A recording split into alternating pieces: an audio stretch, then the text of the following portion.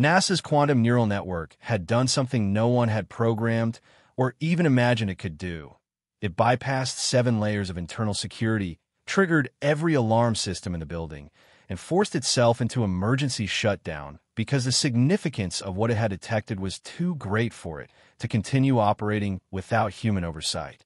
The system's final output before powering down consisted of only 3 words. They're speaking, not signal detected or pattern identified, but they, as in multiple conscious entities, and speaking, as in deliberate communication. It had recognized not simply noise or structure, but the unmistakable characteristics of minds conversing with one another.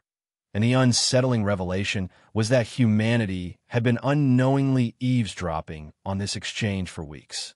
What sent senior researchers racing to secure facilities in the middle of the night wasn't merely the recognition of communication. It was what the AI had concluded about it. It had identified coordinated dialogue, entities not only transmitting information, but discussing plans, exchanging data, making decisions, and operating according to a timeline. And that timeline ended in 23 days. The quantum neural network responsible for this discovery wasn't experimental or half-finished. It had been fully operational for 3 years, trained on every known human communication form: modern languages, extinct scripts, encryption systems, mathematical notation, programming languages, musical patterns, artistic composition logic. And it had also been trained on non-human communication, such as whale song, dolphin clicks, bird calls, and bee dances. If information could be encoded, the AI had studied it. Its primary purpose was to determine whether a signal contained intentional communication. Feed it cosmic noise, and it labeled it random. Feed it anything structured, and it would identify the likelihood of deliberate information encoding. For 8 weeks, it analyzed Atlas's electromagnetic emissions, a mysterious object observed in our solar system. Yet its assessment remained inconclusive, structured, possibly intentional, but non-deterministic. That changed when a researcher made what seemed like a minor calibration adjustment, instructing the system to analyze signals over longer continuous windows instead of treating each short burst independently. That one shift broke the mystery open. Instead of isolated transmissions, the AI began identifying coherent conversations, exchanges with question-and-answer structure, data requests followed by data deliveries, multi-stage dialogues across multiple sources.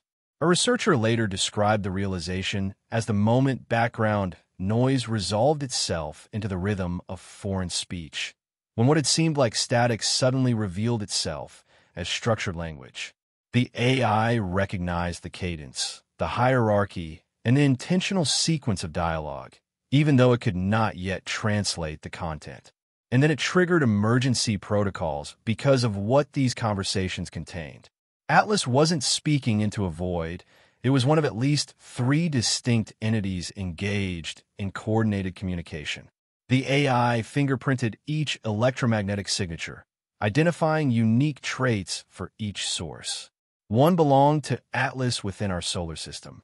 The second originated beyond Neptune's orbit in a region with no known celestial bodies. The third could not be precisely located. Its characteristics suggested either immense distance or the use of sophisticated relay or amplification technology. Humanity, it seemed, was not observing one visitor but an active network, a triad of communicators spanning vast distances, each engaged in real-time dialogue.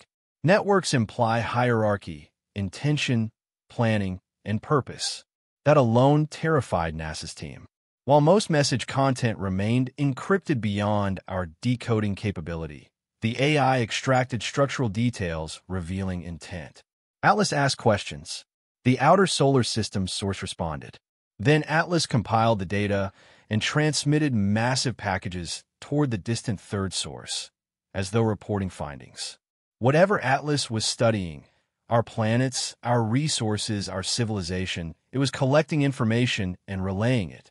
Even more concerning were the conditional logic patterns embedded in their exchanges. These weren't observational descriptions. These were decision trees, if X then Y structures. This implies planning, assessment of scenarios, selection of actions, behavior consistent with either scientific missions or tactical units. And their communication wasn't on a single frequency. They were frequency hopping at high speed, sending fragments of messages across constantly shifting wavelengths to prevent interception, technology associated with military-grade communication security. Only NASA's AI, monitoring the full electromagnetic spectrum at once, could stitch these fragments together. 2 weeks earlier, the frequency hopping pattern changed, becoming far more aggressive, as if the communicators detected surveillance and strengthened their encryption. The timing aligned disturbingly with NASA deploying the AI to analyze their signals. Though unable to translate content, the AI extracted several meaning fragments from contextual structure. One indicated discussion of density and chemical composition, planetary analysis. Another referenced astronomical coordinates, mapping of planetary, lunar, and possibly artificial satellite positions. A third fragment hinted at threat assessments, evaluations of potential danger or resistance. A fourth contained temporal markers that, when plotted, implied a countdown ending in 23 days, though the AI warned this could be misinterpretation. The AI also reconstructed geometric diagrams embedded in the signals. Some represented familiar celestial structures, orbital paths, and solar system geometry. Others depicted unknown structures. One symbol repeated frequently, possibly representing Earth. If so, many conversations involved this symbol in proximity to threat parameters and conditional logic. Days later, Atlas's communication rhythm changed, accelerating as if urgency had increased. The hidden object beyond Neptune went silent for 34 hours, then reactivated from a new position 2.7 million kilometers closer to Earth, movement consistent not with drift but propulsion. Atlas then transmitted navigational coordinates, suggesting objects may soon reposition into lunar orbit within 19 days. A confidential report allegedly stated, "We may be observing final positioning before coordinated deployment."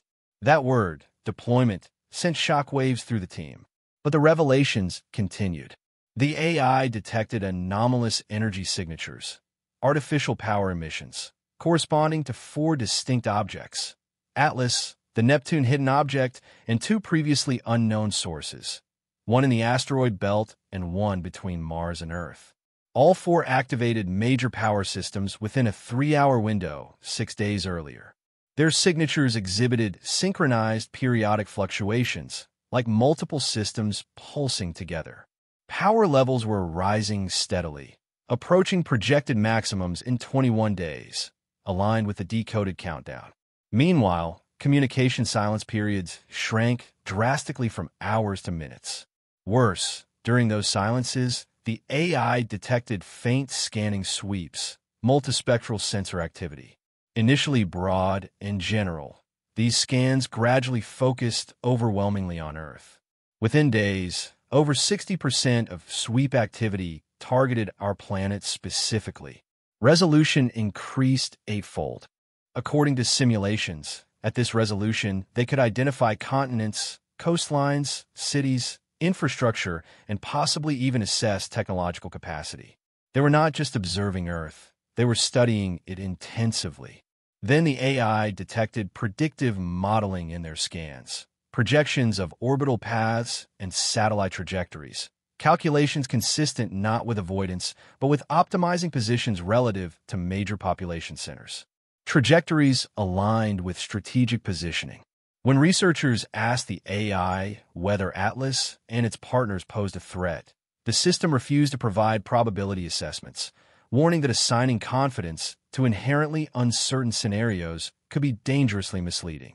When one researcher secretly asked the AI to calculate the probability of Earth surviving a hostile scenario consistent with detected threat parameters, the AI took 17 minutes to compute and returned a single value, 3.7%. The researcher resigned the next day. NASA denied the incident, yet the number spread through the research teams because it fit too well with what the data implied. And so, in the present moment, Atlas continues communicating with its 2 partners for artificial energy sources across the solar system power up in synchrony. One object has moved closer to Earth, Transmissions contain coordinates for future positioning near our moon. Scanning intensifies with unprecedented focus on Earth. Predictive modeling sharpens. Communication intervals shrink. And the countdown marches toward zero. The AI still listens silently, decoding fragments and monitoring energy signatures as they rise toward maximum output, observing a network of unknown origin mapping our planet with extraordinary precision. The question that remains unanswered, the one NASA's AI refuses to predict, is whether these entities are preparing for peaceful contact or executing coordinated steps toward an event we may not be ready to face. With 23 days remaining, the world stands on the edge of a revelation or a reckoning. While the AI continues to listen, the energy patterns continue to rise, and humanity waits to discover whether we are witnessing the approach of visitors or the final calm before everything changes. By the time the first internal briefings wrapped up, the story of Atlas and its hidden partners had already created invisible fault lines inside the agencies sworn to secrecy. No one dared go public, but nobody could pretend this was just another anomaly to file and forget either. In one secure conference room after another, exhausted scientists, military strategists, and policy advisors argued over the same inescapable questions. If these entities were planning something, did humanity have any meaningful way to respond, or were they simply spectators to an unfolding script written light years away?